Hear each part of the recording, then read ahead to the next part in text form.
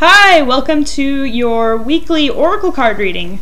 So this week I've decided to use Earth Magic Oracle cards by Stephen D. Farmer, as well as Divine Guidance by Cheryl E. Harnish.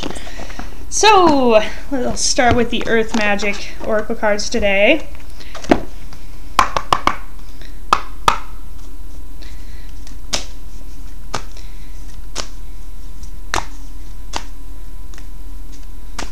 Alright, so let's see. Alright, Island with Solitude.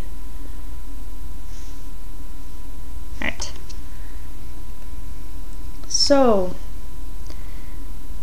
sometimes in order to find the light within, we must go into solitude, but also we don't want to spend too much time in solitude or we'll become lonely, or even sometimes sort of out of touch with reality if we're in solitude too long. So it's definitely important to keep a balance when it comes to solitude. And once you've kind of had your revelation or realization about, what it is you are needing, because sometimes you need to go within yourself in solitude in order to find out what it is you really are needing and what are you really wanting for yourself. Once you actually get that revelation, then you have to move forward with whatever that is, and that usually will require you to go out into the world and to make that happen.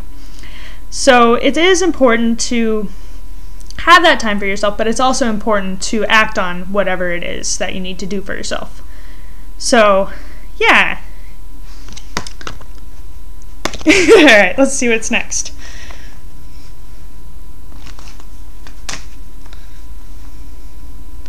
Okay, so Cave with Sanctuary.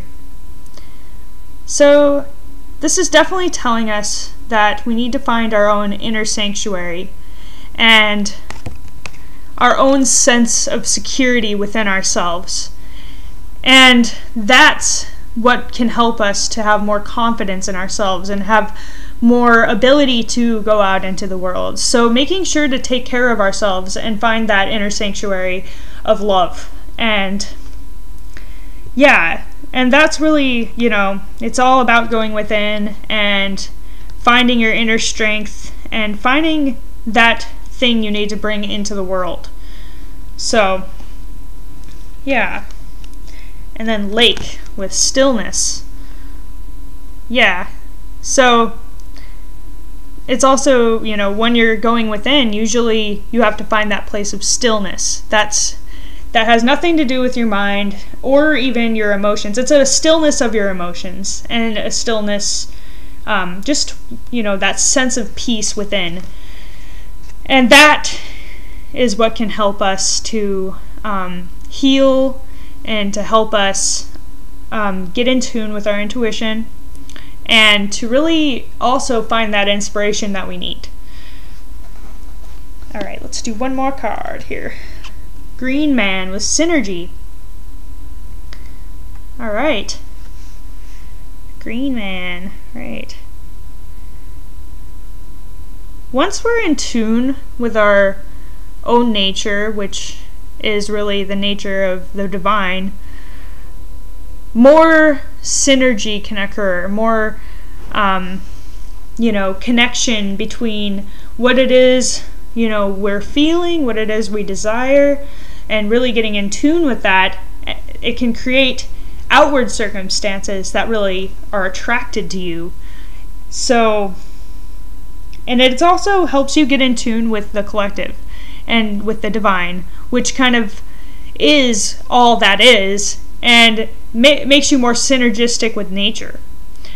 And getting in touch with nature can help you even get in touch with that place inside of you, the stillness inside of you, and the part of you that is a part of the whole. So, yeah, really finding that synergy in life and really finding the you know, the synchronicities that occur around you, and paying attention to those synchronicities and actually noticing maybe how you are feeling when that happens, and really getting in tune with your own feelings and intuition. So yeah, definitely a time to go within and then work towards making your inner world match your outer world. So it's important, like, once you have found that stillness to, or that, you know, inspiration even, to, you know, try to make your outer world match that. All right. Let's see what the divine guidance cards have to say for today. Or for this week.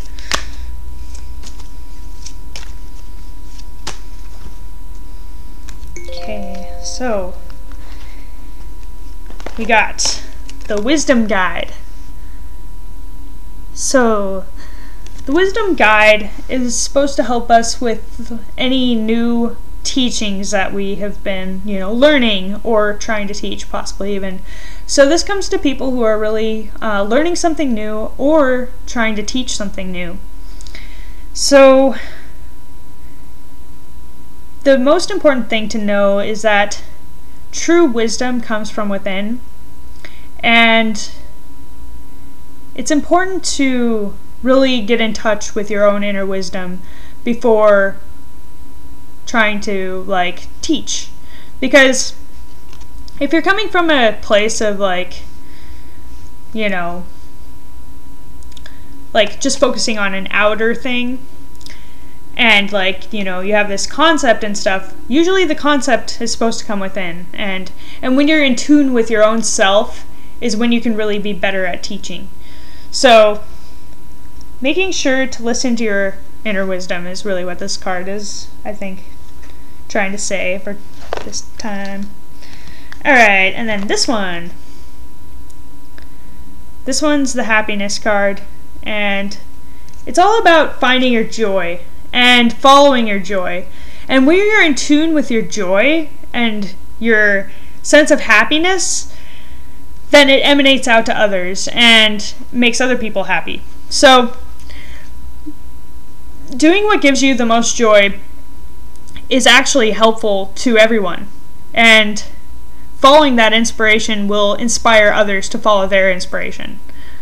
So yeah, even when you're benefiting yourself, it is beneficial to the collective, because you're raising your own vibration, which causes a ripple effect to others, because you're feeling it, therefore it's going out to others, and they're feeling it too, because they're like, oh, this is exciting, you know, or whatever. When you're excited about something, then it kind of, they can't help but be, you know, infected by that excitement, or whatever feeling it is, inspiration, or peace, joy, love, you know, all that wonderful, peaceful, loving awesomeness. All right. And this card, yeah, I feel like this card is definitely talking about getting in tune with your loving place and really being nurturing to your relationships and nurturing to yourself, because it really begins with yourself. You have to, you know, feel good within yourself in order to help others, because people can feel the energy of what you're putting out there, and in order to feel, you know, if you're like coming from like a stressed or like not taking care of yourself place, then that's what kind of work you're going to put out, like, is kind of like a, like, you know, that feeling is going to emanate from you. But if you're taking care of yourself, loving yourself, and being true to yourself, then that's what's going to come out of you and make you feel, or make everybody feel better. So that's kind of what all of these are sort of saying right now. But it makes sense. And we'll do one more divine guidance. Ooh, nice. So this one's about getting in touch with nature and Mother Earth, her energy, her, you know, beauty, her food. Taking care of your body as well, because our bodies are a part of nature, you know. While we're here it's important for us to be in tune with that, and we have to take care of our environment because we are a product of our environment. So, you know, being in tune with that, like, is beneficial to us as well. So, you know, healing Mother Earth in any way you can, you know, by not participating in some of the more negative things humanity does to her, is one way that you can actually benefit your own self as well as, you know, Mother Earth and everyone really on the planet. So yeah, and like just being in tune with her is just, you know, very, yeah, it's just good. It's good for you. Okay, thank you guys for watching and liking and subscribing and commenting, and I will be back again with your reading next week. All right, bye.